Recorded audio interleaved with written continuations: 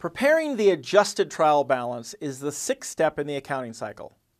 We learned earlier that a trial balance is a list of company accounts and their ending ledger balances. The adjusted trial balance is prepared after our accounts have been adjusted. It represents the best information a company has to prepare financial statements. It is the basis for financial statement preparation. Let's remember the trial balance lists accounts in the following order: assets, liabilities, equity, revenues, and expenses. Here we have an unadjusted trial balance. We make the adjusting journal entries and post them to the ledger.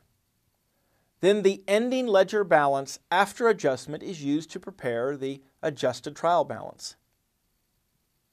In this case, service revenue had a zero beginning balance and, after adjustment, now has a credit balance of $162,500.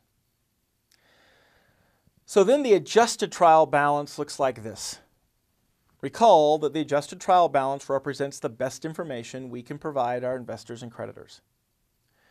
We will use the adjusted trial balance to prepare the financial statements. For example, revenues and expenses will go on the income statement and produce net income. Owner's capital, owner's withdrawals, if this company had any, and net income from the income statement will go on the statement of owner's equity and produce ending owner's capital.